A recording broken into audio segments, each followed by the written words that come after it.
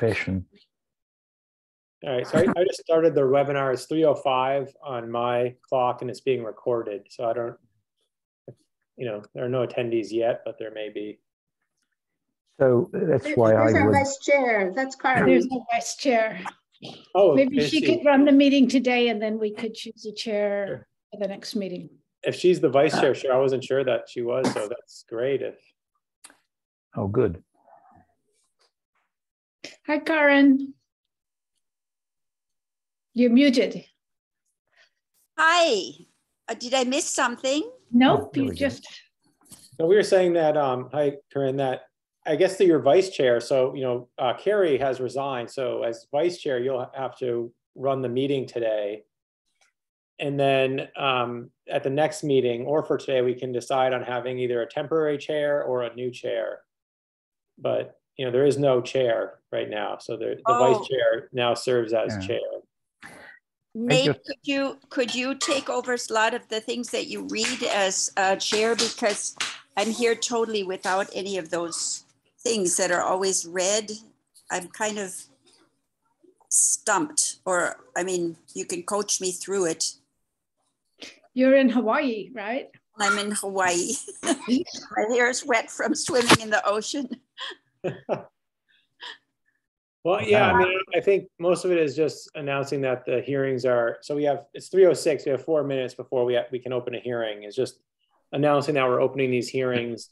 I can share the screen and just reading the legal ad, saying that it's being held over Zoom and, public participation is held remotely. And I think that's pretty sufficient. And then just asking, applicants to make their presentation and then, just manage the comments. Right now, there's only one attendee in the meeting.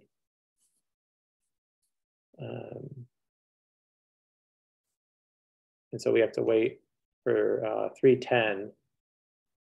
So just for everyone to know, that there's 2 public hearings today, and then the public meeting will continue with discussion of the expansion of the district and any other unanticipated topics. But that's the agenda for today.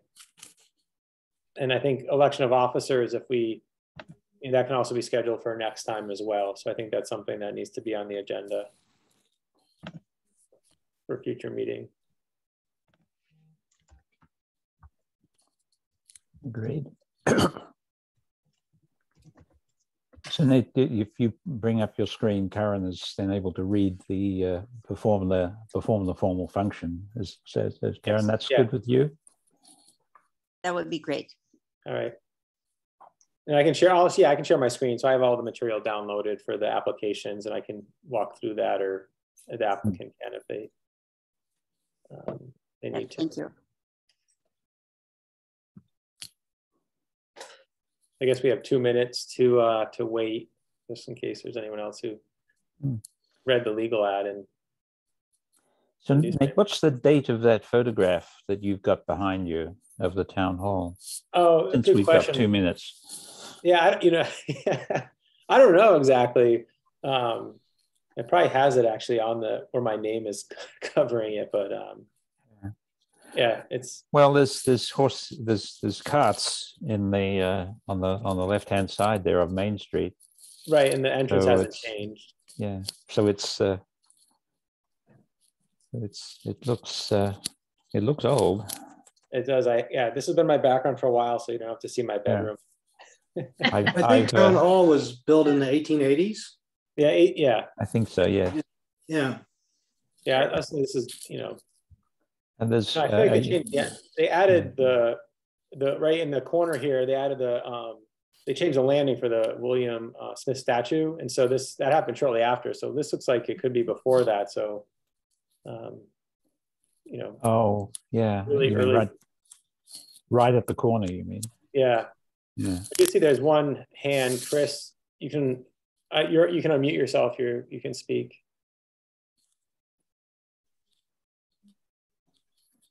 You have to. I can unmute you. Oh. Yes. So Chris, you're an attendee twice. So I don't know if you're on a phone and a computer, but there's a really bad echo. Yeah, my phone is down as well. So I should shut off the. Now that I've made contact, I should probably shut off my phone. We can't. You weren't really audible. All right. I'm still there as an attendee as one screen. All right, so it's 3:10. I can share my screen and I'll pull up I'll lower my hand. Where's my share screen? Oh, that's funny. Yeah, if you can just read the legal ad, Corinne, if that's visible. Oh, let's see. Am I unmuted? Yes. Yeah, we can hear you. All right.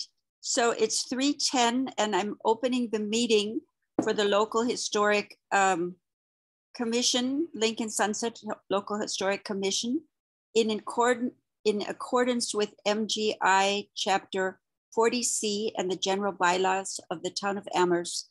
The commission will hold a public hearing on Tuesday, January 3rd, 2023 at 3:10 to consider the following applications for a certificate of appropriateness. The public hearing will be conducted virtually. By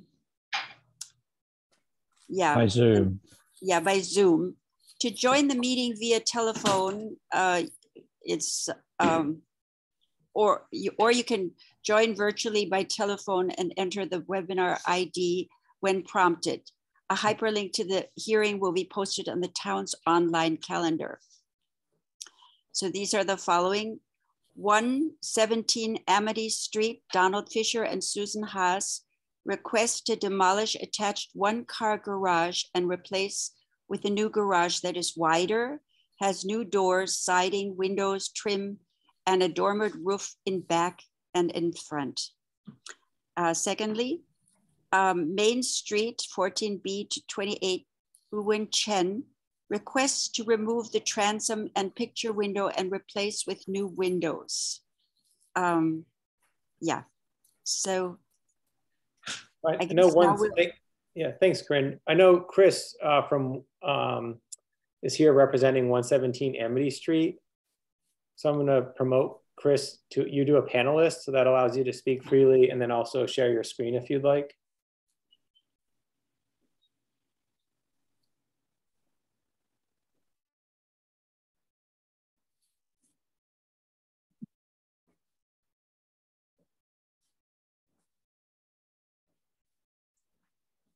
Participation.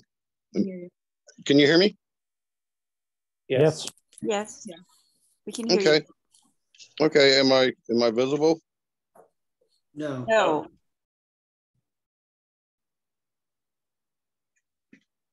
There we go. That should be it. Yeah, I can see. Okay. What can I help you with? Well, can you describe the project on 117 Amity Street? So we, usually we ask the applicant to make a presentation and describe what's changing. We do have the plan set. Okay, that was my next question. If you have all the information in front of you, we are basically making the garage that is existing, tearing it all out, and making it 3 feet wider. It has a broken up slab. It probably has a 1927 foundation. It's not up to current code.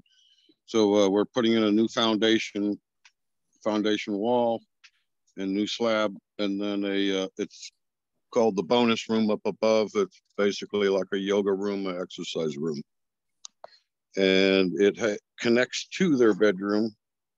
And it has a balcony on the side with the egress door. A new garage doors. Pretty much it. A new door, 2 new doors for one going out onto the balcony and one at the ground level on the side. There's 2 dormers, one facing the front and one facing the rear. The rear has 2 windows, And if you don't have it on your copy, there's been a third one added to the front. That dormer itself goes all the way to the left up against the house instead of a space between the two. On the front or front and back? Or just on the front. Yeah, Yep. they wanted to add more light. Yep. It's on the front. Yep. The front drawing shows, I think you have it up here. It shows it's got the 3 small windows in it. Right And the rear drawing has 2 in the back. Okay. Right. So this is Bruce Coldham. So what we're looking at now is what you intend. Right. This is proposed. Yeah. Okay. Yeah. And what is not on that plan is on the upper right-hand corner, the gable end. Right. Replacing these windows. Yes, that bank of windows, the big one in the middle, is now a man door. It has a 42, right, there it is, a 42 by 10 foot, just a deck, a setting deck, and then 2 other small windows beside it. Okay. And that's just merely for them to, as they're exercising, sit outside, and another means of egress out on that end of the building. So I think I saw Haydenville woodworking on one drawing and Kuhn Riddle on the first. So I gather then that this is a subsequent feature that has been proposed by the contractor. Yes. Yes. That would be us. Yes. Oh, okay. Yeah. Yeah, we are the contractor. We proposed that because they were still wanting more light, and they were just out of room to put more light other than that gable. And then I requested information on the windows from Pella. Are they actually egress windows? And no, they were not. And so that's why this door came into the side with the balcony for an egress, for a secondary means of egress, because it is on the second floor. On the far end. The stairway is in the middle of the house, so it's put itself quite within a reasonable distance of requiring a secondary means of egress. As a bedroom. The added doorway is merely a hope that I don't have any trouble with egress. Yeah. Because my windows are not. Okay. Yeah, so here's, just let the commission know this property is, here's a diagram showing the existing garage, which will be demolished. It's also within the rear setback, so it's also going to the Zoning Board of Appeals, or has been, to have this, to allow this to happen. So it's, it has this approval, and then there's a demolition request as well for the Historical Commission, and then Zoning Board of Appeals approval required. Yeah. And so here's the plans that were submitted showing, the wider garage, new footprint, and then, this is the interior layout. Yeah. And that keeps going down. So here's existing for everyone to see. And just, there's some transom windows, the garage door here, and then the proposed is, we'll keep going down here. We'll just get to, this is without that's your proposed floor plan. Yeah. Upstairs. And there's your exterior views. Yep. Oh, I see. And currently, it has the siding. The only portion of this garage in the existing state has clapboard siding, horizontal clapboard siding on the gable and what would be the back side of the house. Here's otherwise the front is all cedar shakes, and everything else on the front is cedar shakes. Yeah, I thought I had more pictures downloaded. So here's existing, right? Yeah. Yep.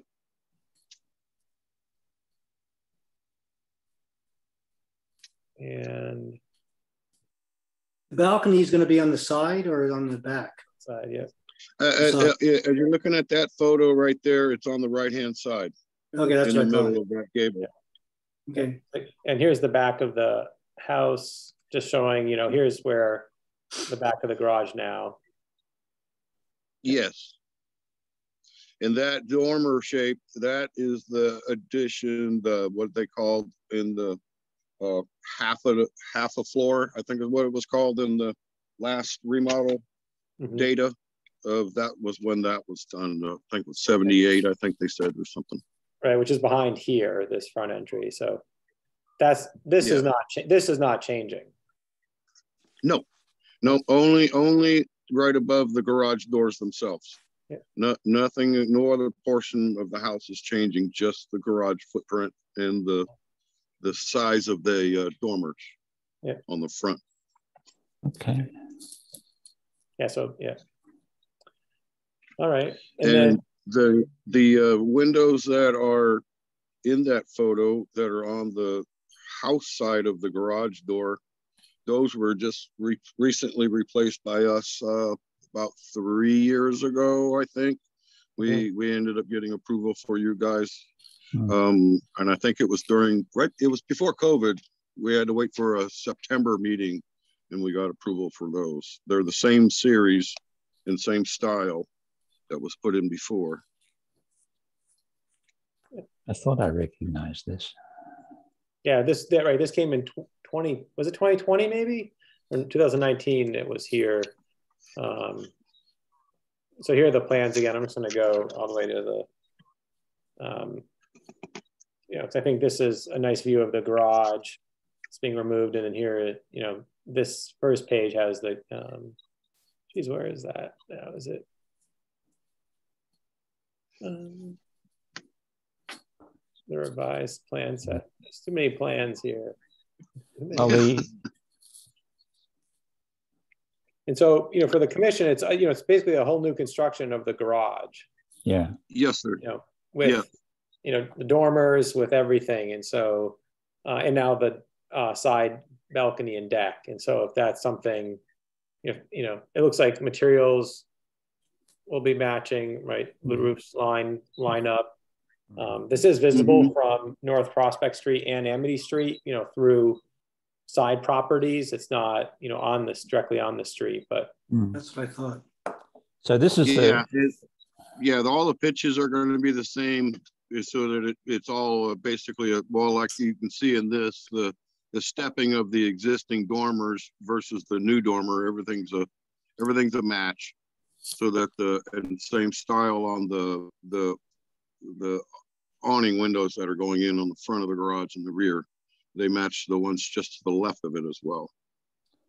So this is the drawing that really we concentrate on, because this is the revised and current proposed drawing. So this and the three-dimensional rendering of the balcony are the two drawings that are probably the ones that we focus our attention on. Is that that's correct? Yeah. Yes.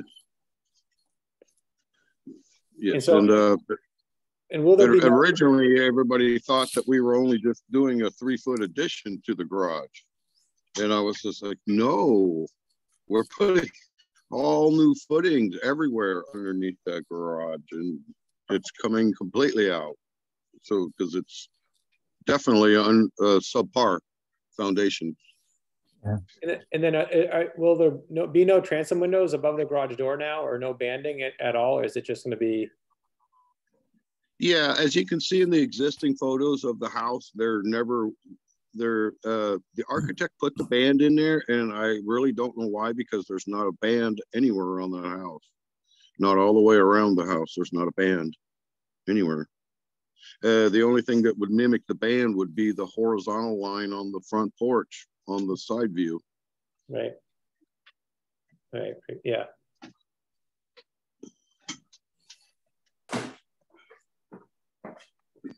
Well, Nate, I And that don't was a have any. correction. That was a correction on our part just before we sent this all off, because we noticed that she had that on there, and so wait a minute, there's not any there anywhere else.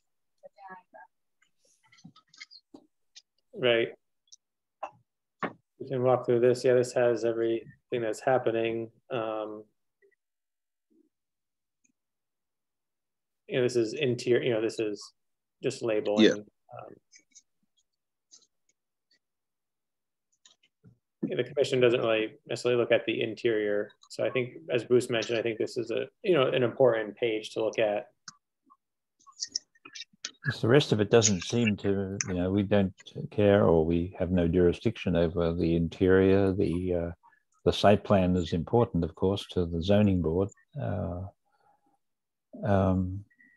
But the second egress, that balcony, is that legal? If you have a second egress, you don't have to have stairs that go all the way to the bottom. You just need a door to the outside. It's not technically a second egress. Because you have and the same thing on a 3-story house. As long as you got that egress window, you can you have a rope ladder you can throw right out the window that hooks to the side of the windowsill itself. They use those as well here in Northampton, anyway. This is technically what's known as an emergency escape. That's people call them egress windows, and egress has got a higher standard of in the code terminology. So in the building code, I believe, certainly that's the way it used to be when I was active, they were called emergency escapes, and that meant that you had to have a window big enough, for certain things to happen, but it didn't require any stairways or anything of that associated with it. It was simply an opening that's big enough to get in or out. To jump out the window, to get out of the fire. And it's only required if it's a bedroom. And so if this was accepted by the jurisdiction as not being a bedroom, then technically you wouldn't need it, because it's only a requirement for bedrooms. But I guess what you're doing is making it possible for it to be a bedroom without people having to, be. And what I've ran into, plus it's got closets in it, 2 closets, small little closet, or 1 now.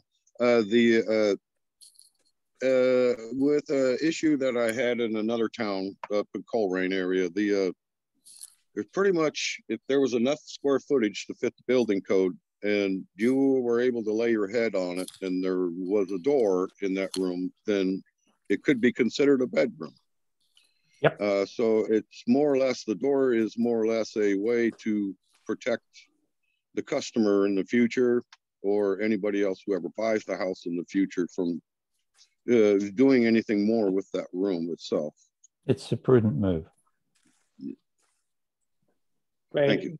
To Corinne's comment, I guess, though, if have you spoken with the building inspectors or commissioner about this in terms of what they would require, or not yet? So, if this, if the commission approves this now, and then the building inspection services in the town says, wow, this deck needs to be a different dimension or something, depending on how big of a change it may be, then it might need to come back to this commission for review. So, minor changes and substantial changes,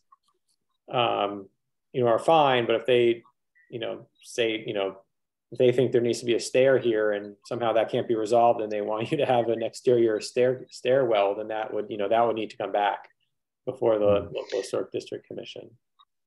I'm right. I own the business. I have submitted this in for building permit, and I have had a couple of interactions with David Cody, who has not mentioned anything about any concerns over not having a stairway. Great. Yeah. The support brackets look a little small. Yeah, that's just a drawing. They're going to be red iron. Oh, okay. It's red iron angle. Because So they look massive spindly, 4x4. even if they could be supported. I would typically put in something that was bigger just to make it look solid. but that again is probably beyond our purview. If I were doing it, I would use probably a 6x3, and I may even scallop the inside just to give it some elegance. But certainly I would use something that was a really solid couple of pieces of wood so that it looked like it was meant to stay up. Mm-hmm. Yeah, that is, like I said, that's more along the lines of like you're picking as far as it's a supporting device, I should say it this way. It matters not to me. It matters to you guys more than it does to me. If you want to see a piece of wood there, we can certainly do a piece of wood there versus some angle iron. Well, I imagine the angle iron is, well, there's going to be a horizontal component to this push because there's an overturning moment for this cantilevered deck, which is going to put a horizontal thrust onto the wall of the garage. And so the building inspector should be interested in whether that garage, is it a 2x6 wall for the garage or is it a 2x4 wall? It's a 2x4 wall, but it'll be tied to the rim joist with the I do believe they're it's on the print here. They're 12s. Yeah. It's attached to the rim joist on the outside. Well, again, this is not our concern. They'll probably have me do the tie back also, like you traditionally have to do if you're going to go up with a roof over the thing. You have to, or even if it's more than a foot off the ground, you got to tie it back to the house, not just with your lag bolts. It's a special anchor, a Simpson tie that you tie it back with that. Yeah. Yeah. Well, that'll do it. To keep it from pulling away from the house, I think is what your concern is. Yes, and again, these are. I should shut up because this is just me looking at this, thinking, goodness, we don't have any jurisdiction or so. So this is for the building inspector and you to sort out.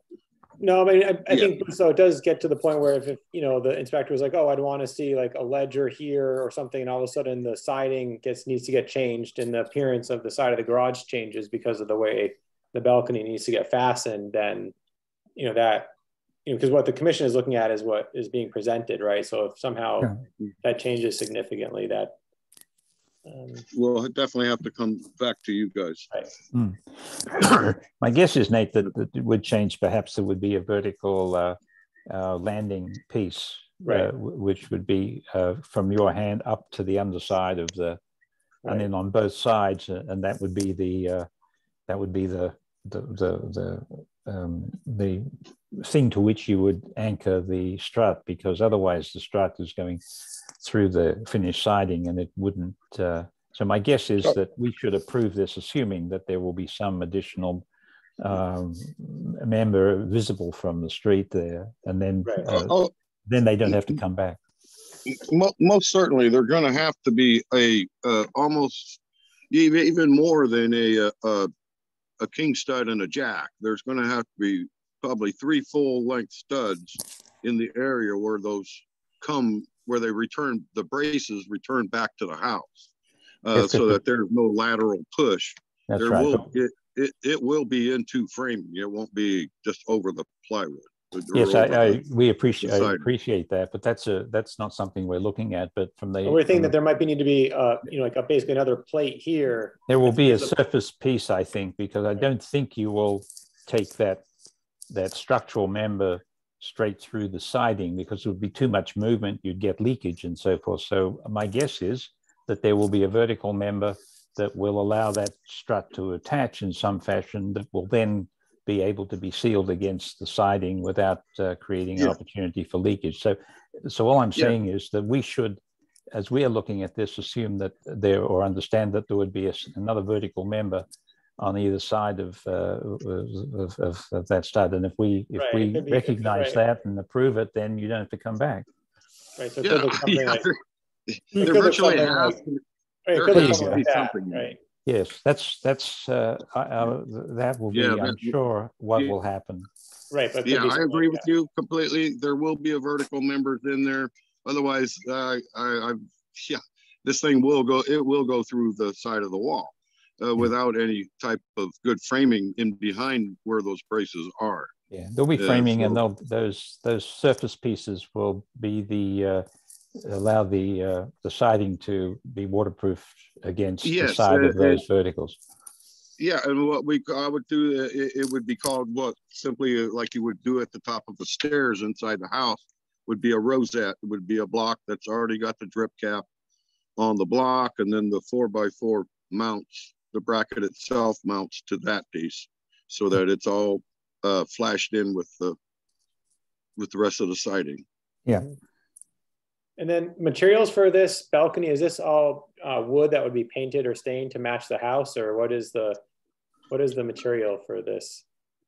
It is going to be the pressure treated, just because it's up in the air far enough.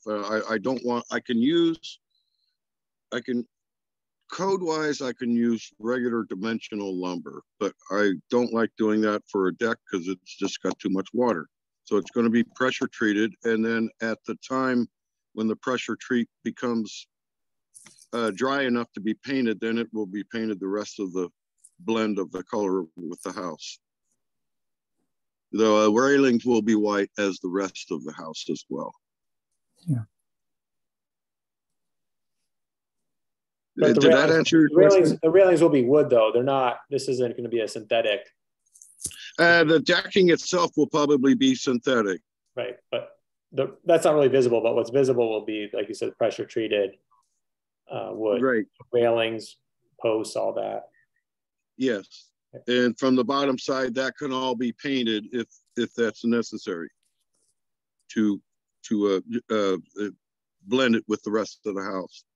We plan to make it look the same as the railing that goes along the front porch that's adjacent.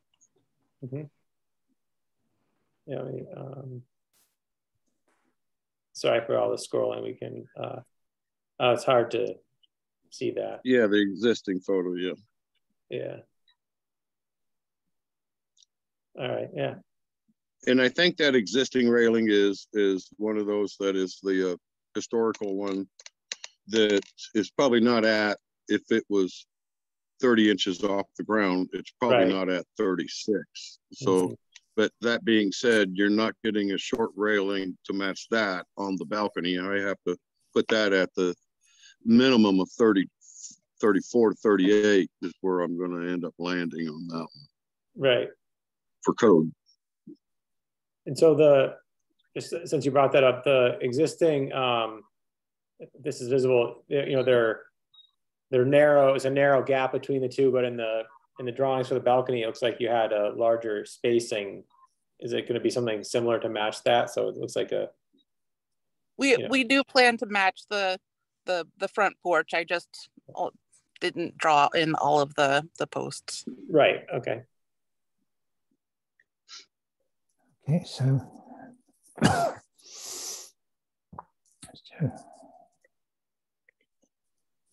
Karen, I don't have any further questions, I don't think.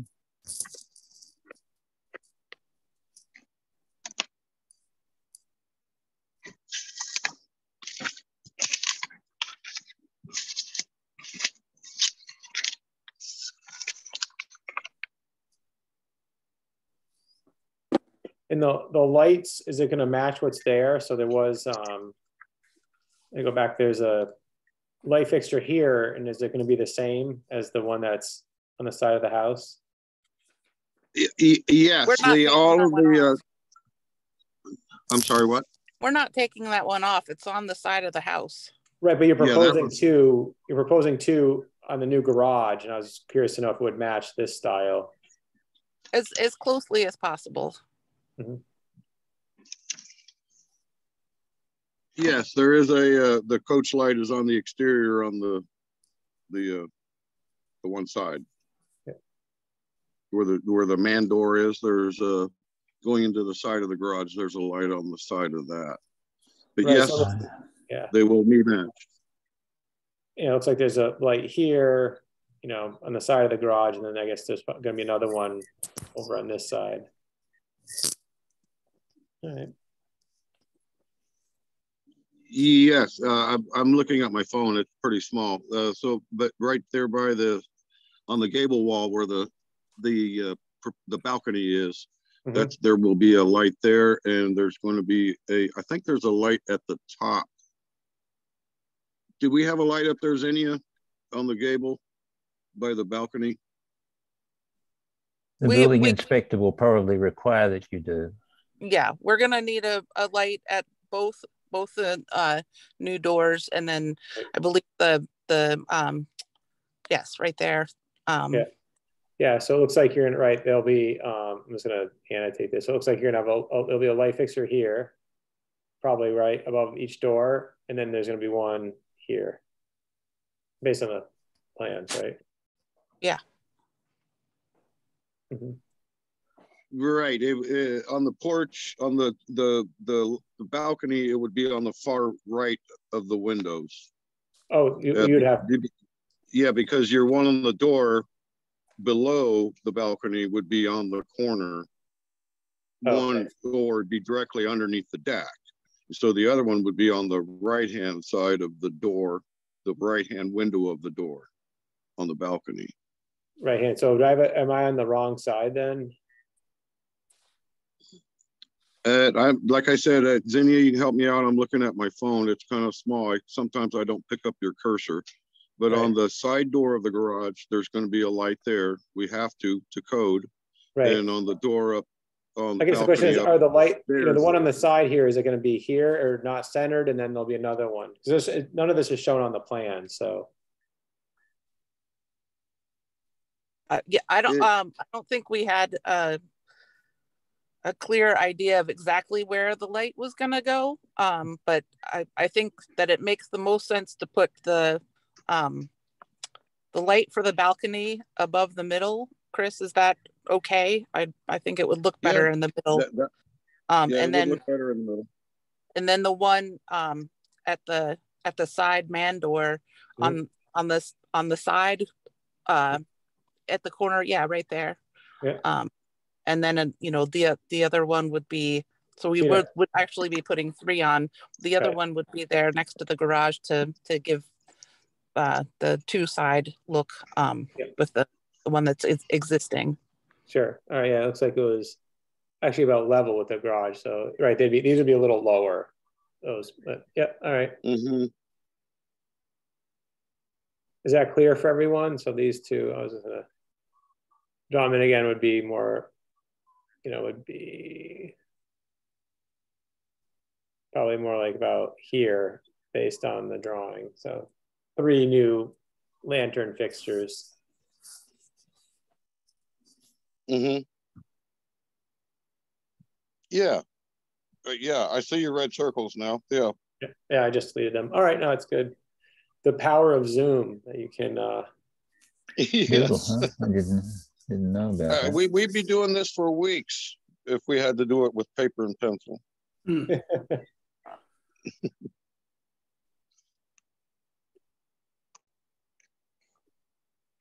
Well, Karen, should I move? Yes, please do. Please do. There still can be discussion, but at least that'll move it along. So I move that we grant a certificate of appropriateness for the project at, what's the address again? I don't have it up, but 117 Amity. 117 Amity, to do the work as set out in the documentation submitted by Kuhn Riddle Architects and by Haydenville, and with additional documentation by Haydenville Woodworking, with finding that it's consistent with sections 8.1 and 8.3, I think, of for the Sunset Lincoln Sunset Historic District. I don't have my wording in front of me, but I typically do that, and I don't think there's any conditions other than that the the proposed new balcony at the gable end of the extended garage be executed to match exactly the existing balustrade on the front corner of the house. So that is the motion. Yeah. Do we have a second? Second. Rita, thank you for seconding. Second. Do we have any more discussion, or should we go for a vote? Does anyone have anything to add? Okay, then do we have to call this by name, Nate? Yeah, a roll call vote, right? So Roll each call member. vote. Okay, Bruce, Yes, I approve. Steve, Yes. Greta, Yes, I approve. Nancy, Yes, I approve. is it Heather? No, wait, Nicole. Nicole, Nicole, I'm sorry, Nicole. that's right. Yes, I approve. And I, Karen Winter, also approve. So I guess it's unanimous, and you will receive this. Nate, why don't you say what has to be done? Sure. Yeah. No, I can. Just through our permitting, I'll coordinate with Jen Mullins, a permit administrator, and you'll receive something probably later this week. It has to be filed with the town clerk, but this will go through the process now. Thank you very much. Yeah. Thanks. Yeah, thank you. Happy New Year. Happy New This- Year. And Happy New Year to you too. This wasn't as painful as I thought. Oh, we can come back. It is a beautiful house. I love that house. Yeah, I think it. Everybody Lovely. does. It's a nice house. I was just looking at the current plot plan and I noticed that it said that it used to be a barn, and I was trying to figure out where the old existing structures were when it was a barn. It looked like it could have, the notes I found said that maybe it was the part of the original house was converted. The barn may have been converted in the 1920s. Yeah. But it's hard to line up footprints based on old maps, so I can't tell exactly. Yep. Well, thank you very much. Yep, good luck. You guys welcome. have a Thank great you. day. So now we move on Yes. to the second.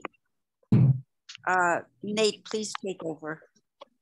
Sure. And I don't think that anyone is here representing 319, 321 Main Street. So the contractor emailed me today or last week and asked when this was. I emailed today. They were notified back when the legal ad was sent out. So I'm not sure, it doesn't seem like there is anyone here to speak to that application. So I can do that.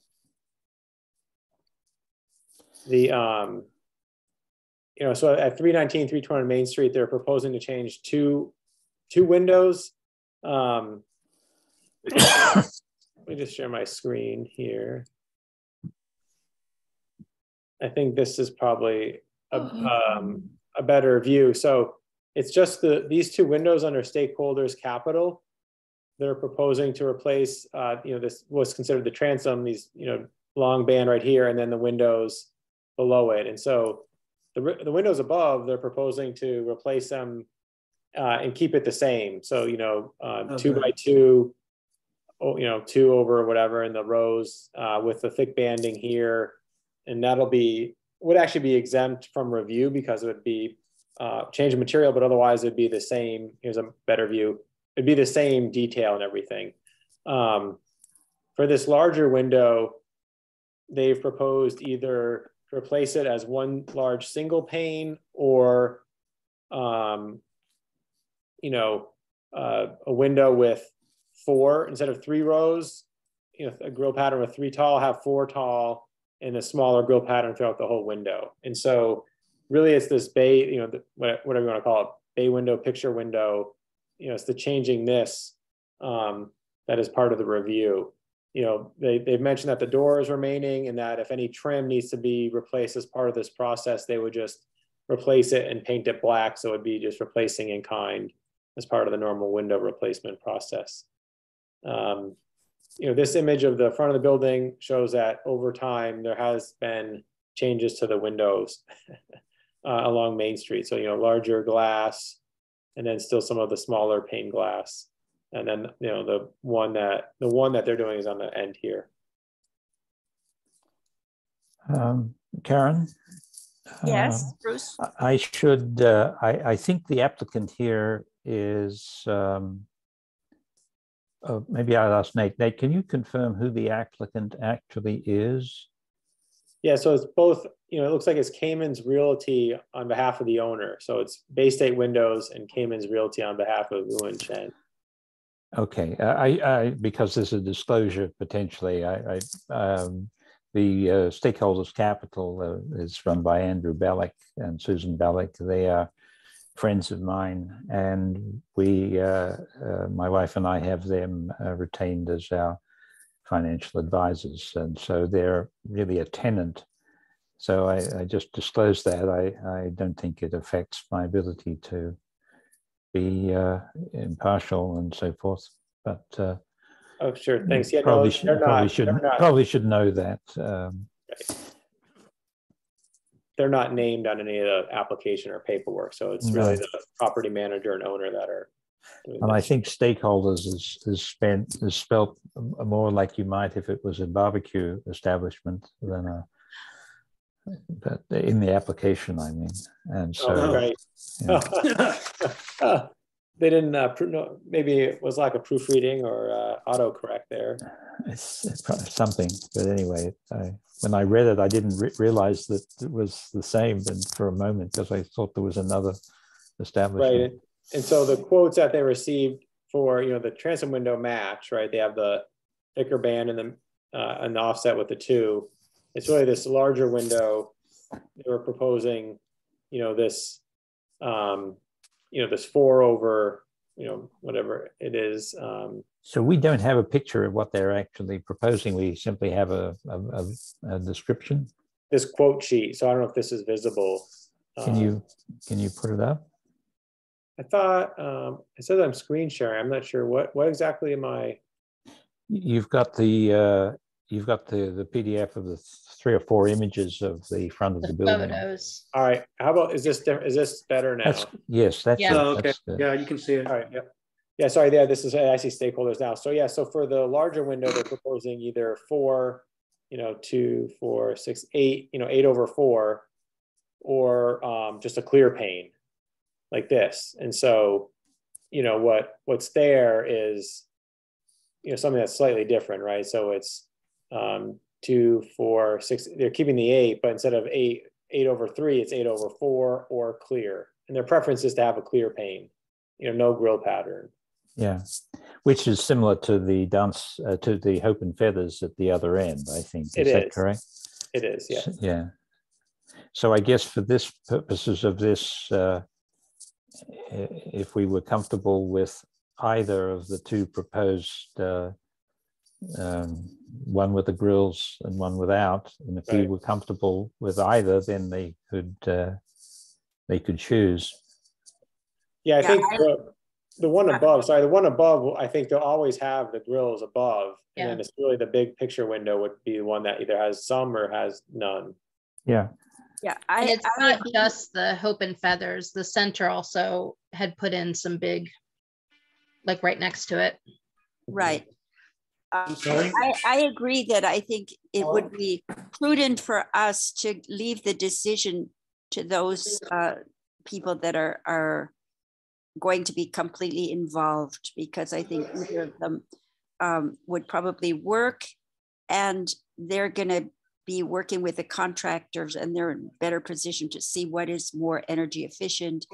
And I think ultimately they care also how to make it the most effective. So I would give them the option. I agree. Will it be painted black like it is now? Yes. Seems fine to me. So I think in this instance, you could, recommend that it be black. If you want to say either or, that's fine. But I think, I think typically the commission doesn't leave that you know, decision up to the contractor or owner. Usually the commission will say, you know, one or the other. So I just want to make sure that if you're, you know, if either one is fine, that's okay, I guess. I just, typically we don't leave that choice. It's true, but when this picture that we're looking at, Nate, is a good one, because either or, if you've got the down center, right, is one pattern and the open feathers is another. So the two proposed windows, one with grills and one without, fits with the existing pattern. It's just a question of which it's going with. So and in the absence of the applicant to ask them what their preference is, I think we would, if we had a preference, it would be easy. I don't particularly, but that doesn't mean that others may not. But if we don't have a preference, I don't see a problem, albeit that we don't typically do that. I don't see a problem. The applicant had a preference of it being open. Yes. Did it say that? It did, yeah. Yeah. I mean, right. We're not allowed to make a we can't state a preference. Oh, yeah. Oh, no, we can. I was saying that, you know, I don't know if it was Bruce or Corinne said, oh, we could be either one. We could allow the applicant to either put the grills in, they, on the quote sheet that they provided, it was, either, an 8/4 or a clear pane, without any. Yeah, I just think that first of all, the windows in Hope and Feathers were probably put in before there was an LHD there, I would think, right? Right. Mm-hmm. Yeah, so to me, the grill is much more period. And also, I can see why there would be a plate window for Hope and Feathers because it's a framing shop, but my preference would be to have a grill if we're allowed to state a preference. And would you, right now it's 8/3 with, it looks like at one point somehow it looks like it was, removed a little bit, this grill here. So, Rob Mora, the building commissioner, I said, if they were mimicking this pattern, if this were 8/3, then it could be exempt from review, even if they're changing materials, because that's allowed. Mm-hmm. But they're doing 8/4, so the size of the grill would be slightly different, and so really that becomes here's clear, or here's this pattern here, which is slightly smaller. It actually looks like that this new 8/4 is to match. Sorry to keep bouncing around. Is to match the size of the grills in the transom above, right? So it looks like it would be very similar to this size. Hmm. Yeah, my preference would be, particularly since it's right across the street from the Dickinson, to keep this as period as possible. And like I said, I think the big windows for Hope and Feathers, I think has a utilitarian purpose for Hope and Feathers because they have paintings on display and it helps them market themselves. But for stakeholders capital, I don't think having a large plate window is going to help them market themselves. My 2 cents. No, and it's actually speaking as a client, which typically one doesn't in these meetings, but yeah. I can say that it's I would feel less comfortable meeting in there with full display, so to speak, than I do under that. So I think, Steve, I think if the rest of us were neutral, then you run the show because you have an opinion. So that's a dangerous position. That's the way it should be. I think we're a consensus operation, and so if everybody is neutral and you're not, then your view is the consensus must become the consensus view. I'm happy with that. I'm happy with it. I guess, Steve, would you propose the 8/3 or 8/4? So they're proposing. Oh, that I don't care about. I would just like to keep the grid pattern because I just think it's more unique and more period. So I can make a motion to approve the window being changed as long as in a grid pattern, whether 8/3 or 8/4 is up to them. I think it's a charming building too, and that Yeah, adds it to is. the charm. Yeah. And I'm really glad they're keeping the top Mhm. with small I agree. panes. And then clarifying or looking that it does say that it'll remain black. Mhm. Yes. They came to us a couple of years ago for the side windows. I remember. Oh. I might not have been here, perhaps. So Steve, was that your motion? That was my motion. It kind of came and went. Do we have a second? I'll second that. Okay, Bruce seconded it.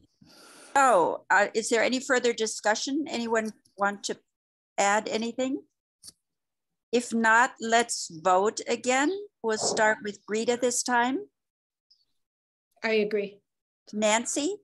I approve. Steve? Yes. Nicole? I agree. Bruce? Yes. And I am also a yes. So the motion passes as Steve pronounced it. Oh, is now, Nate, what happens now? Well, now, yeah, we concluded the public hearings, and then on the agenda, there was, the third item was discussion of the expansion of the local historic district in the town center. So, we have that discussion, and then really that's the last agenda item, unless there's any other public comment or unanticipated items to discuss. So Nobody in the attendees, which is, no one's in attendees right now. Yeah. I mean, Hilda usually comes, but she's not here. So, Bruce, you really going to go? Are you really leaving? I don't know what we'll do with you have all the expertise. Well, it's a rolling bowl. This, I mean, but I know that joining the planning board, my family would prefer that I. No, it's totally understandable. You're just so essential. Right. You're well, so essential. The idea is that more than the idea, the requirement is that some other architect replaces me, and we haven't been able to find somebody who's willing to do that. Yeah. And, after that outreach. So I guess, Bruce, your term expires at the end of June, right? I guess you would have a few more something months. like that. Yes. Yeah, but you could resign before that. Yeah. So No, I don't need to, and I said I would stay until we found somebody, and we haven't been too active. And then of course Ben went, and you're overloaded with all these other things, with now having two staff who've recently departed. So I'm not going to. I'm here for the near term. I'll keep trying to find somebody, and I hope others will as well. If you know anybody. The town reached out, Ben did a while ago, and the difficulty is sometimes if you're a practicing architect, if you do work in the local historic district, it can be tough because of. I know that's why I asked Chris Riddle, because I thought I could twist Chris's arm, but Chris is Deanne. He's got more serious family demands. I think he's heading into than I do. So he's made a resolution, which might have been last year's New Year's resolution rather than this current one, to not allow himself to be dragged into too much stuff for the moment. And I don't know where John Kuhn is. John's retired, but he would be a very good choice if he would be willing. But I haven't asked him yet. Greta, which island are you on? I'm just curious. I mean, Karen, which island? I wish it were me. I could suggest our next meeting be there. I'm on Maui. I'm on Maui. And I've never been here so long, but it's so nice. Yeah, Maui's great. So jumping into my portion of this, in terms of expertise, I actually recruited Elizabeth Sharp to submit a CFO? Is that what it's called? Yeah. Oh, close, 2 of 3. And she would be, I hope we can get her on as quickly as possible. I don't know if she literally wrote the book, Amherst A to Z. Oh. And she's also the co-head of Historic Northampton. So she would be terrific. And she's all in favor of trying to expand the LHD downtown. So I hope we can, expedite that as quickly as possible. Do you know when's the next round or? No, we're trying to schedule interviews. We try to do it in December, and then with the holidays, it was pushed back. I know the town manager's office had been reaching out to applicants for a number of boards and committees. So I know this was one, Historical Commission was one, Housing Trust and others. So I did see Elizabeth's name. Actually, when I staffed the Historical Commission years ago, she was a member. So I do know her. Oh, great. Yeah, she would be great. And I would actually, if we decide to proceed with trying to have an extension, she would be invaluable. And I've, written back and forth, and I would love to have her help. Anyway, to go on with the last time I talked to you guys, I dropped like a bombshell. And, I just wanted to make sure that everyone's in favor of moving forward in some way. I met with Pam Rooney and Susanna Fabing last month to talk to them about what kind of incentives we might be able to offer developers, so they would, countenance having, this extension of an LHD. And one of the things I bounced to them, I'm having a really hard time uniting the extension with the RG and the BL. I keep, I'm all in, it's really hard for me to try to impose something on other people's property. And if it's business, I feel for some reason, and maybe I'm just, playing, it's just me, but if it's business, I don't have as much problem if it's residential.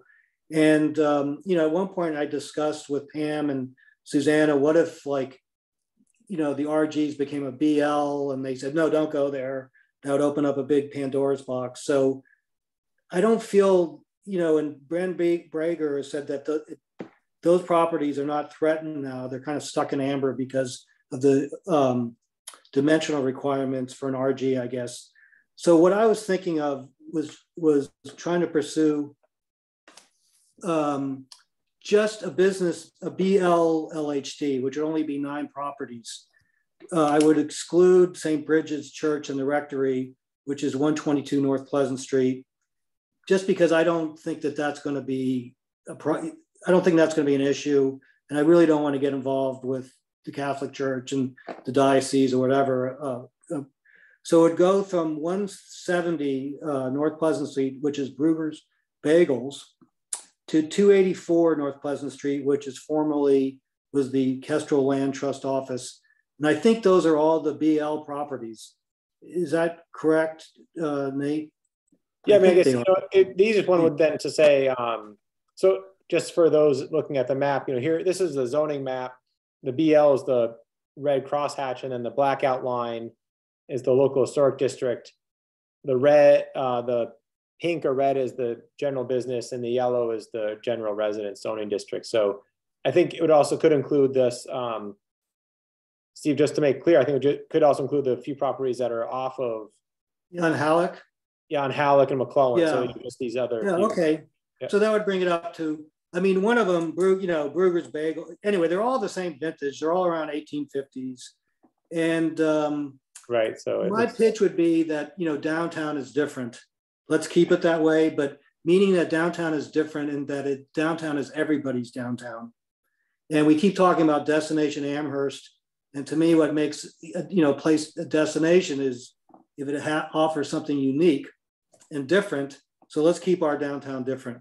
So I also think that it's more manageable and we won't have as much pushback if we do the RGs. And like I said, if later on, if the RGs become an issue, we could take that on, but I think this would be more manageable and more sellable. And the real issue, most of the research is already done. Most of these all these houses are on Macris already. And Susanna and Elizabeth will help, even if she isn't on the board, and we could put together, to do the research very, very quickly. The real thing would be, and this is where I'm so glad that Nate is on board now, is coming up with incentives in conjunction with other bodies of, Amherst to try to unlock these areas to keep, so these old structures, remain, and they build in the back, like that one structure I showed you that Amherst, that Amherst College did on the other end, which Bruce calls the Peter Pan building. I sent some more photographs to Ben after our last meeting. I don't know if he posted them or not, of that building, so you could get a kind of an idea of what I'm talking about. So and anyway, and then also I would like, Nate, well, first of all, Nate, we need your expertise in terms of trying to come up with incentives. So, I hope you'll think about that for our next meeting, because that's really beyond what I am capable of doing. Sure. So I think, for the committee, so, I outlined in red in the map what would be the study area essentially now. And so, the Massachusetts Historical Commission outlines a process, for, an expansion or a new district. And so really in the past, Amherst has gone with a study committee, or it could be actually the local historic district commission can be also the study committee, but then there's a formal process to follow where you inventory the properties, you do an outreach process, you notify property owners, you have to hold required public meetings, you submit a report to Mass Historic. And so I guess some of it would be, is the commission willing to undertake some of that, or would you want to have a separate study committee do that? And so, I think that's some of the logistics of having this happen, is. Nate, would we need to have the town council approve a new study committee? Yeah, or the town manager. I don't know which. I'd rather not have to go that. I mean, everyone jump in, but I'd rather not go that route. And if we could just do it internally, I think that's the better way to go. Okay. If you guys want to proceed, and you want to proceed under the parameters that I just mentioned. Let's, Steve, yes, I'm not muted. Just let me to understand this. Nate has put a thick red line around the limited business area or properties that you're proposing as the limit of the expansion. But do I understand correctly then that there are properties to the west of that basically one side or other of Halleck Street, plus a couple on Coles Lane? These ones, they are still outside of the district. So basically we would have that area in blue, which is not in the district. Is that correct? Yeah, you are correct. And so yes. My question is, why wouldn't we try and include the because one of it's that section you're talking about is like the library, the historical society, CVS, I guess would be the parking lot. I mean, there's really no, is that no, this is just properties. Oh, this is Prospect you're talking about? This is north of Cole. So this is a single family house right here. And then this is Halleck Court back here. Oh, I see. And then these are older properties facing Halleck. Yeah. So maybe there was a reason why they weren't included initially, which, but I would. A lot of on Halleck, a lot of those properties are like apartment buildings that aren't like historic in any way. And I think at the time when we were doing it, we were dealing with facts on the ground.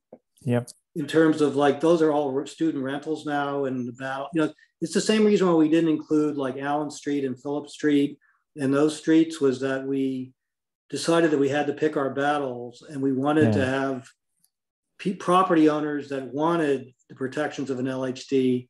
We didn't want to get into a pitched battle with landlords. And as it was, we got a huge LHD. I mean, it's 192 properties. So it actually exceeded, that's a pretty darn large LHD. Yeah. I mean, the Dickinsons, how many properties? Like 20 something? I think it's 40, but it's not. Yeah.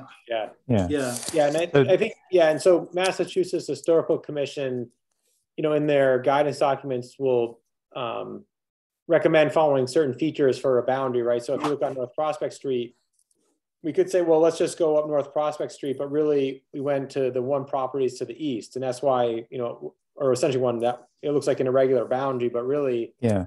you know, we didn't go down the center line because that side of the street can impact what the other side looks like. And so, Yeah. you know, at some point you have to just say that's the boundary, right? You can, you know, Yeah. how much. I mean, Well, I understand. I understand think Steve's it could- reply, Yeah. which is Also the stuff in the blue. I'm sorry to keep talking over you, Yeah. Bruce. Go ahead. Well, what I understood you to say, Steve, that the stuff in the blue is has got owners and who care less, and B, properties that are how do you say this, are the least deserving, the least demanding from a public point of view of preservation. Yeah, I haven't said have that to- right, but it'd be nice to be able to say it better than No, this, but I it know where seems- you're coming from. I mean, some yeah, of those. so that's the reason why you're, Yeah. because the first thing that occurs when someone looks at this is, well, there's this funny undeclared, you know, kind of landlocked zone that we're not doing, and why is that? And then you answered the question. Well, no, I mean, there's a simpler answer than that. The blue is not a business district. Why everything in the red is a BL. Yep. And basically, we're trying to prevent the archipelization of that part of town, because that's where the archipelago buildings are now, are dead zones. Why those buildings in that red zone, there's still lots of traffic. You know, if you go, Nate, I sent Bren maybe you can find it, one of the town center limited business zoning district focus area. It was a map of the overlays. Mm-hmm. And it's in the file I sent him. And if you go to page, I don't know what page, but you can literally see one of the overlays that have been proposed on the corner of Halleck Street. And it's another archipelago building. It's just, I mean, you can actually see the drawing of it among the materials that I have put for everyone's, you know, inspection, you know, what an overlay would mean. So anyway, what I'm trying to come up with is what is the, so this is the high value. This is the high value frontage properties that. So I think others will ask the question, and it's good to be able to answer it. And the answer is some brief and marginally sanitized version of what we've been trying to say. So I'm comfortable, you know, proceeding without trying to include that, because for those reasons. Yep. I'm just wondering, Steve, I'm wondering, could Archipelago come in and say, could they buy those low apartments and build tall apartment buildings there? Do we need to protect against that possibility? You know, I think what they told me is the other side of the street is, I guess, BG. So it's zoned differently than the red zone, which is BL. So now I think the way it is now, they can't, and Nate, you just correct me. Like I said, I'm an English major, so this is, you know, so over my, I was not even an English major, I'm a semiotics major. So this is so over my head. Anyway, I think the other side of the street is BG, which allows much larger buildings. The overlays, basically, I think, because I was asking Pam and Susanna to explain it to me, overlays are site specific. And when they do an overlay is approved, I think dimensional requirements can go out the window, as opposed with the garage that is being proposed. What this does, this is the only way to prevent those buildings from being protected and not being knocked down. You know, I was on the historical commission, and the most they can do is a 1-year demolition delay. This would ensure that those old 1850 buildings, you know, will remain preserved. And then Pam Rooney and Susanna came up with those brilliant handouts, which I distributed to you guys, showing how development could work. And if we could get, you know, someone like Nate, who actually knows, you know, the details, if we could come up with a way to provide incentives, you know, and work, you know, with the owners, and the owners are basically Kurt Shumway and Barry Roberts, and they're Amherst, but we could hopefully appeal to them.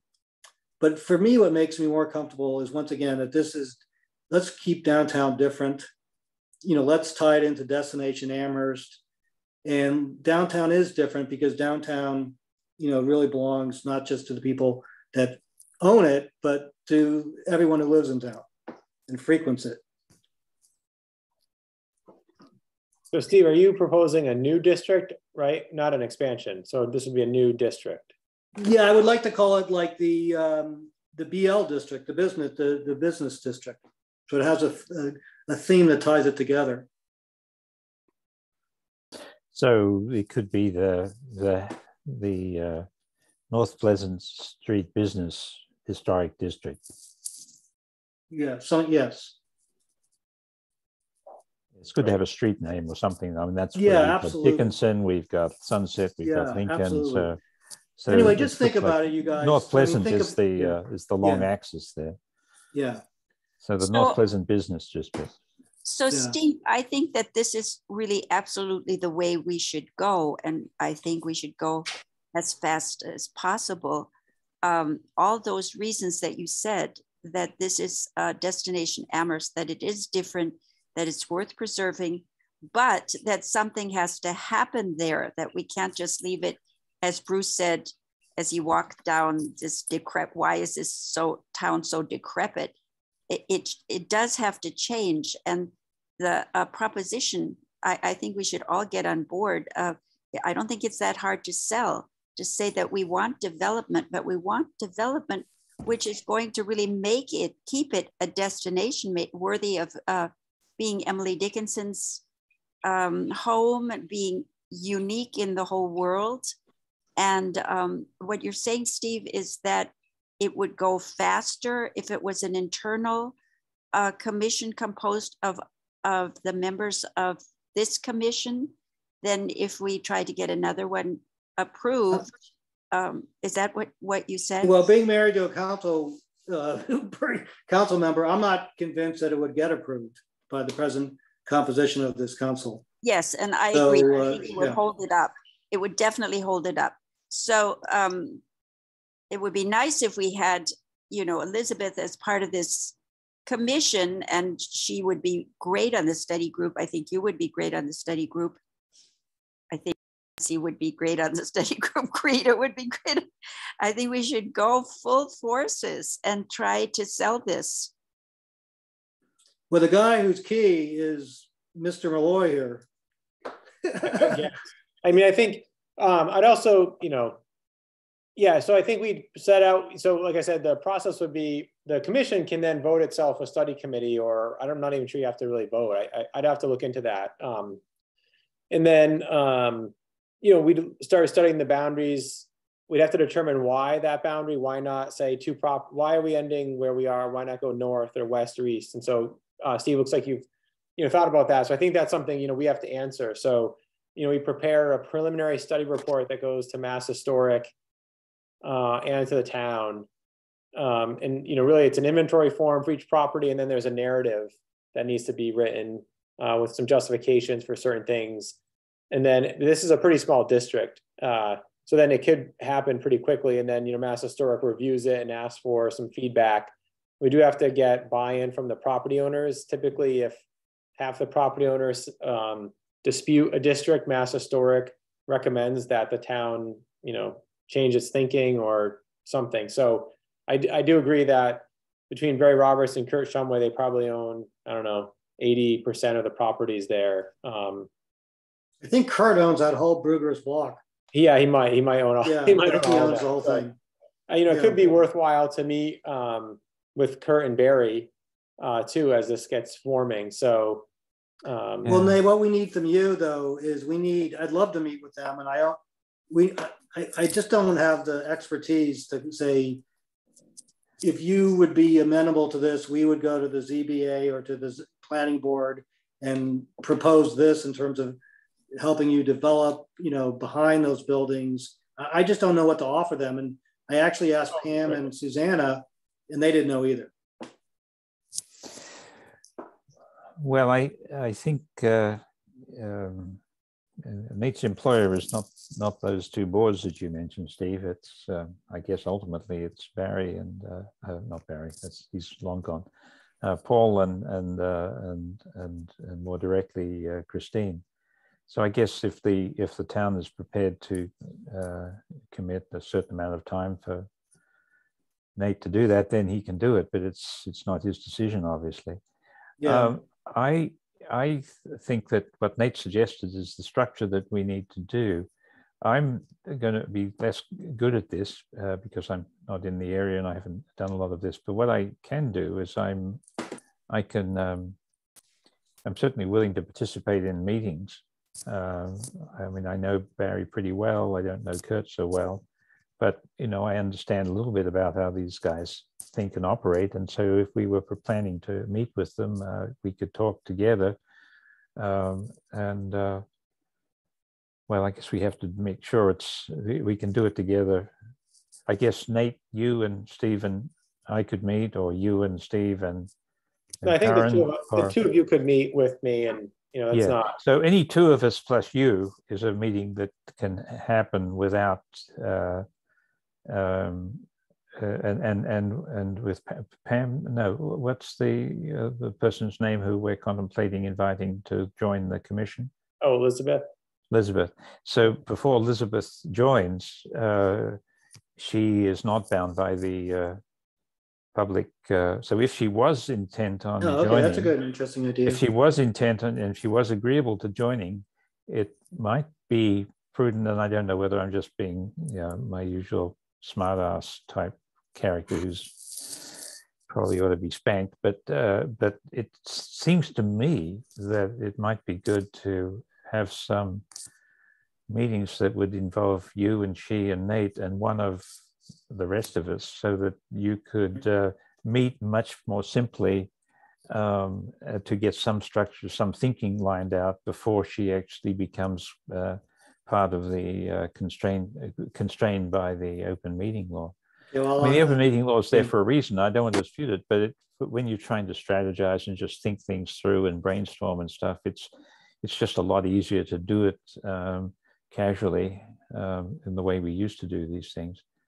So right, I think, so like, for instance, if Steve, me and Bruce met, that's just an ad hoc meeting. We're not like a subcommittee or anything. So to me, that's fine. We can report back to the committee, full commission on what's happening. So, to your point, I'd have to talk to other staff about what is the incentive. I mean, I think we want to keep foot traffic. We want to keep businesses downtown. We're going to keep it vibrant. And so, I think there's going to be some, different opinions on what that means. Is it renovating and reviving those old buildings? Is it all new construction? And so that's not, that becomes a big discussion. I think what happened the other year when the town staff was planning some BL zoning overlay, and it's going to happen again when we're hoping to get this request for proposal out for downtown design standards. It opens up the question about what is downtown and what are the boundaries. And it's a discussion the town hasn't had in a while. And so I think whether it's the downtown design standards, whether it's this proposal for a local historic district, I think it's just going to get everyone talking about, what is appropriate development downtown. And I don't know if that hasn't happened in a while. And so, well, this is a good way to start it then. I mean, I'm not saying, it's up for the people of Amherst to decide what kind of town they want. Right. But, but at least this would give them, an option. Right. No, I'm saying that because although you might consider it an easy process, it's not a lot of properties, we could get the forms and the narrative done. It may just be that it becomes, a much bigger discussion in the community, Right. It might just be that because we do have what do you guys, the silent ones, Nancy and Heather, what do you guys, we'd all have to, we're going to get a lot of pushback on this. So just want everyone to be aware of that. And, what's your feelings on this? I think it's a good idea. I like the idea of your meeting with them and trying to hear what their concerns are and help them understand what we were thinking of, and what we're not thinking of, so that they don't worry about that we're not going to let them do anything with those properties, but trying to guide them to see what is possible showing them what Amherst College is doing, et cetera, et cetera. So, I mean, and Amherst has a couple of different properties that they've done that with now. So some good examples of what can happen without completely changing the character of the building. Heather, how do you feel about it? Nicole, but Nicole, yeah, I'm sorry. Yeah, that's okay. I can see, you know what, if I had better glass, I'm going to my eye doctor tomorrow and I'll get that. So I'm using my iPad, so I can't see the names. So sorry. Oh, Nicole. that's okay. That's okay. Yeah. Yeah, I think I mean, what I've been listening to, and obviously I wasn't involved with the previous development, but having it be a business district and something totally separate makes sense. But yeah, just having that meeting with them ahead of time, again, just to see what kind of support there is, or what, you know, might be needed before all the time and energy gets put into writing up and writing up the report, and all of that makes a lot of sense. Okay. So Nate, you need to tell me what the next move. So I think are we agreeing that we're going to maybe include those two properties on Halleck, which are of the same vintage? They're all owned by Kurt Shumway, so you'll be thrilled about that. Add those properties and then try these, would be 11 properties. Is that what we're going to try to roughly move ahead with? Yeah, it sounds like 11 or 12 properties. And so it could just be contacting the owners and having them meet in town hall with one or two of you and staff, and just, you know, that could be the next point. The other one would be, I'll send out the Massachusetts Historical Commission guidebook. And so I think everyone can read that. So I do think, I want to just make sure we're following the process correctly. So yeah, no, I posted that. It's already posted on, you know, we can't use Dropbox anymore, Jenny says, because we're now as town council and subject to state laws. Is that why we can't use Dropbox?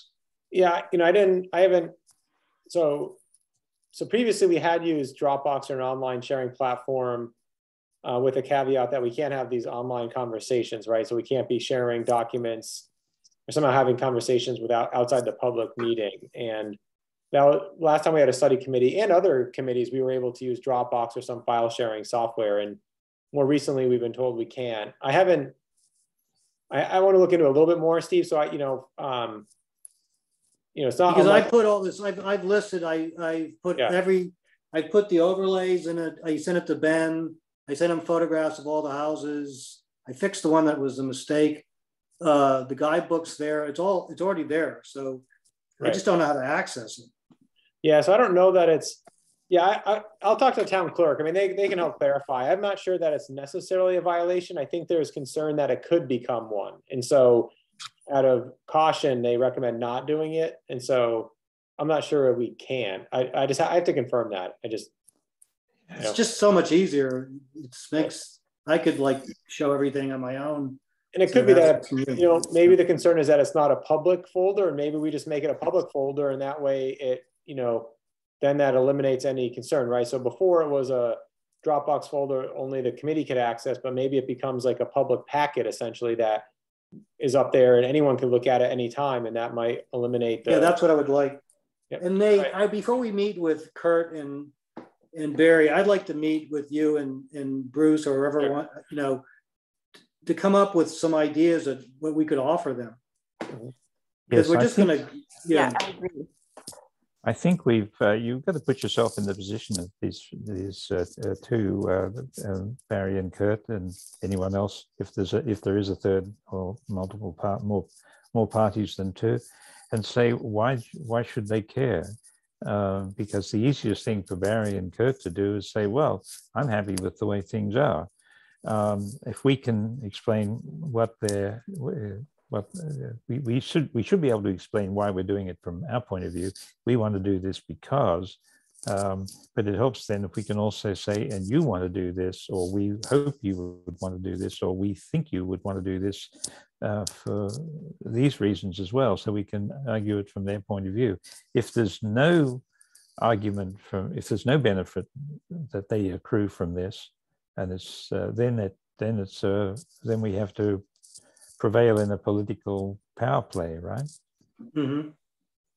So it would be good to try and identify reasons why they would, why it would be beneficial for the developer. I can't think of those, but Nicole, you probably got some thoughts about this. Well, Nate, have you read the handout that Susanna and Pam Rooney created? I posted that too. Yeah, I mean, they did that a while ago, right? Yeah. Yeah, I mean, you know, so sometimes I think, you know, keeping or developing behind the buildings may not be possible just given the lot sizes or other things. I mean, I think a local historic district doesn't prevent new development, it really shapes it. And so, you know, I think that even with the design guidelines, downtown design guidelines that the planning department, you know, hopes to get going next, you know, this year, January, this year, you know, it would actually have more, it would have a lot more than what the, you know, guidance in the document than the zoning bylaw has now, right? So in terms of architectural details, window patterns, other things. And so, you know, I think the local historic district has the same principles and it becomes stronger because it's regulatory. And so, you know, for me, it would be about Bill Gillen, who's on the study committee, said, well, he looks at it as a recipe that if it's clear, then the architects can follow it, developers can follow it. And it's really, you know, it's a tool to help with development or redevelopment. And so, you know, the obstacles might be that are, you know, are we saying that the buildings can't be of a certain size or scale? Are we making it more expensive? You know, the flip side could be that we're, you know, the buildings would be more attractive so that it would actually keep, you know, businesses and foot traffic and make it more lively and vibrant and economical. And so, you know, I don't know, you know, we can say this, and I'm not sure if there's been any studies done. I can look on the Mass Planners listserv in a few places to see, you know, even Northampton has a district downtown or in a more commercial area, what, you know, what kind of outcomes there are. So I think, you know, some of it might be doing a little research to then present to the owners and developers. I mean, honestly, when we've done this in the past or even zoning changes, the developers are often pretty quiet publicly. So they're not, we don't hear from them sometimes, which is kind of funny. You know, we have reached out and, you know, they might have some ideas, but usually we don't hear a lot. And so, you know, this will be one of the first times where if we can approach, you know, them directly will be good. I mean, I know Kurt and Barry, you know, I think they're really amenable to things. I think they like to think about how they can work with the town and the community. And so, you know, when we were, for instance, you know, Barry's been moving houses, right? He's opted to move houses to make it work. Kurt's been really interested in, you know, doing things with shared parking, or he's mentioned it when we were doing the downtown parking working group. And he was one of the few who's like, you know, I'll be willing to try different strategies. And so I think they're really willing and open to work with the town and community. Well, that's as you were saying, what you were saying, Ben, Nate, I was thinking that maybe it would be a good plan to meet first with Barry, because this commission has had recent experience with Barry, and one line of inquiry would be, well, Barry, do you think that the Sunset, the development on Sunset that you've recently undertaken, do you think we were a constructive presence in that? I mean, I think we were actually.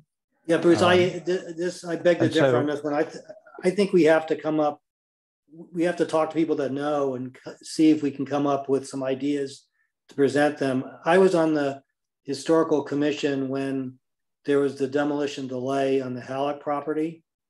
You know what I'm talking about? It was on the which property?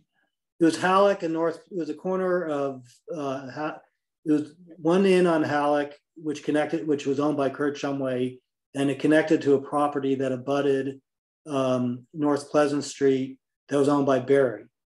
And they came in, and we did. Remember that. Nate, you know, I can look up the address.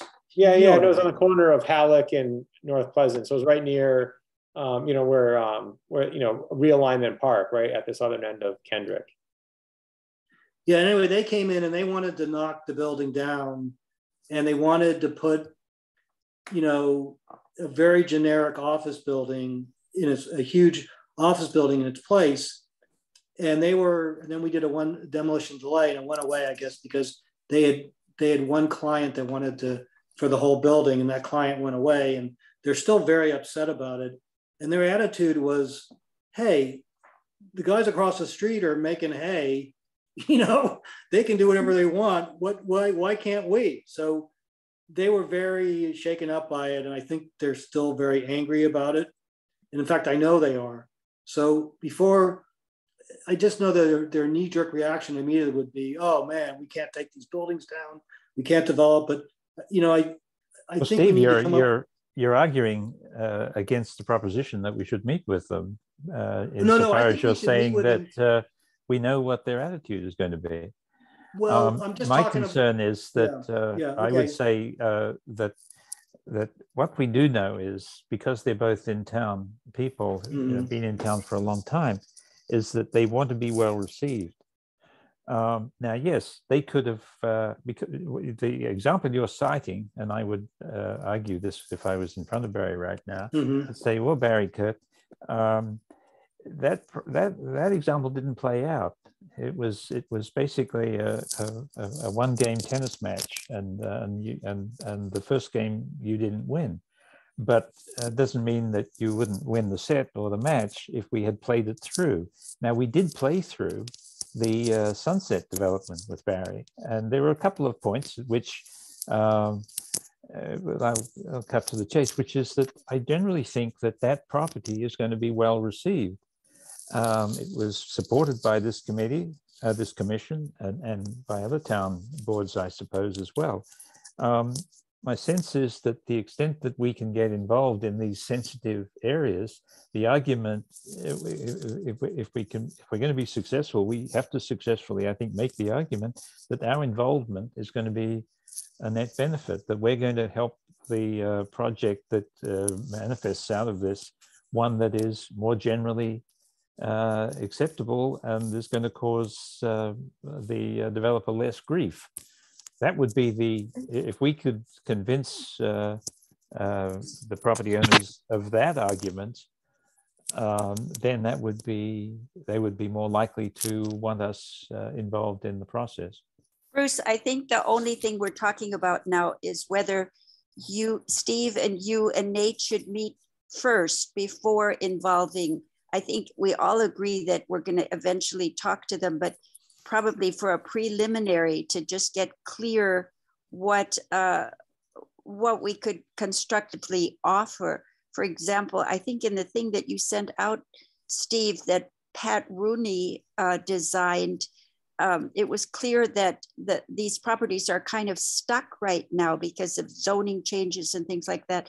We could help further that by being behind, by talking to the developers and saying, look, we'd be willing to help you modify this if the whole thing is more in, or what do you think about this? So you're really what you're talking about is meeting now to consolidate your attack plan in a way, or your... Yes, or the offer. I mean, what I understood you to say, I think, but let's see, is you're saying that to the extent that there are zoning inhibitions or there are aspects of the bylaw that are inhibiting those properties, those specific properties, in ways that are perhaps detrimental, you're saying that we might be able to argue with them for some kind of,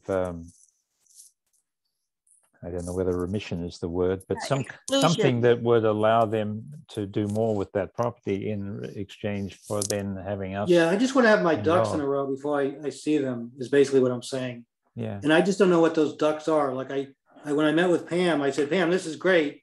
How do we make this happen? You know, and she goes, I don't know. So yeah. I need someone who knows. The guy who knows is Nate. Because I've worked with Nate before, and Nate is like amazing. Well, let's hope that's true. And I'm willing to participate, but only if you think I'm the best one, because the moment we have more than the two of us, we have to advertise it. No, what I would like to do is have you and me, and maybe Elizabeth, meet with Nate and just talk And about Pam. what. Pam Rooney could come too. Yeah. And what is, what's possible. You know, as I once wrote to Karen, is that we're really smart. We're a town of really smart people. So we should be able to do something really creative, you know, between all of us, instead of, you know, just doing what's the most expedient, which is what seems to be what we have been doing. Okay, Gene, well, I'm up for that. And I also think I like the painting, the vision you have of Amherst, of being historical and a destination. And I've noticed that after our last meeting, there were 2 letters to the editor that mentioned that mentioned how much they appreciated the local historic district and the expansion. That people I don't even know, but they mentioned that. So I thought, to get that vision out there, it is a way of convincing Barry and Kurt that that's what Amherst, that's an advantage for all of Amherst, including major property owners here. So I really like that vision that you put out. Yeah, I agree. I think more than making deals, because, I mean, taking the high ground of having this vision and publicizing it so that you have people behind it is a great way to go. Everybody hates those other buildings. But that's what gives us leverage. And that's so. Nobody wants more of that. Yeah. All right. So Nate, how do we go about facilitating this meeting with the 3 of us and maybe someone else? Yeah, I mean, I can send an email out this week and just find times in the next 2 weeks and we can meet. That's, you know, okay. And then I'll send the committee, I know you posted this, but I can just send a link. The Mass Historic had revised the guidelines for establishing local historic districts. I can just email everyone. Yeah, that's probably been updated since the one I posted. Yeah. I think they updated it, in November of 21, I thought, or pretty recently. I thought they were trying to finish an update. Maybe they had done it even more recently. Yeah, mine was like well before that. Okay. Yeah. All right. That sounds good. A plan?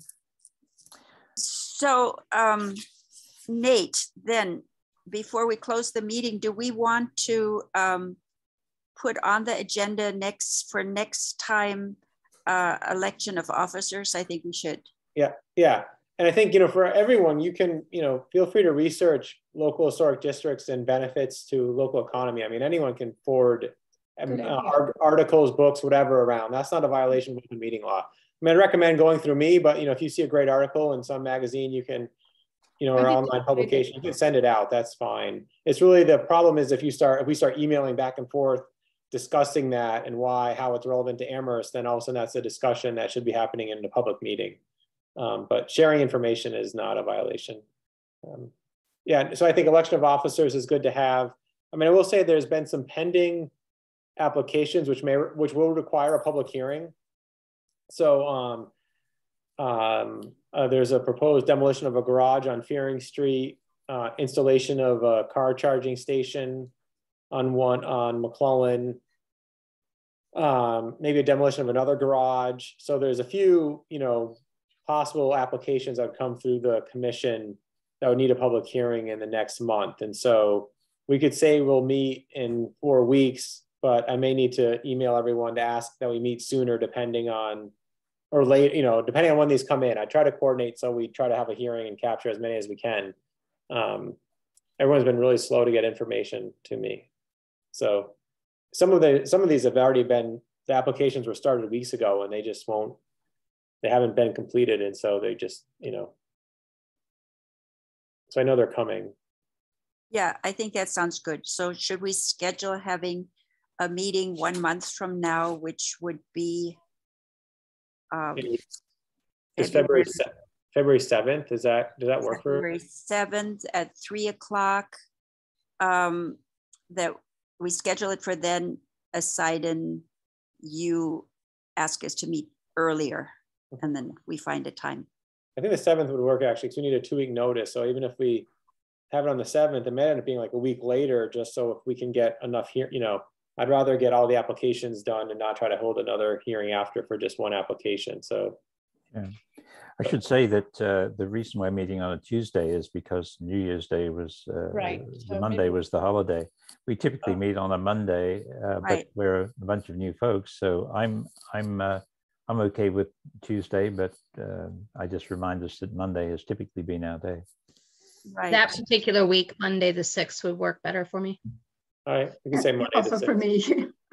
All right, Monday Does the that- 6th. Then. Does that give us enough time, Nate?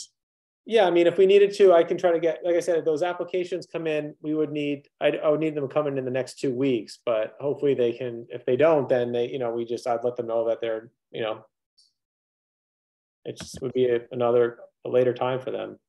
Okay, so we'll say February 6th Mhm. at 3 o'clock. Yeah. Is there anything else we need to discuss at this meeting before? Are there any comments anyone wants to put forth? Then, Thank If you for all not- your work to everybody, Steve. Oh, Thank Nate, you, my Madam we're pleasure. Vice so Chair. happy to have you. Thank you so much for helping the group as always. And we don't have to have a roll call. We just say, Yeah, if everyone agrees, we can just say it's adjourned. Yeah, hey, you vote have by a pushing the red great button. start of the new year. Yeah, Yeah, bye. Goodbye. that's Enjoy fine. Bye, Hawaii. thank Thanks, you. everyone. Bye-bye. Lucky you. Thank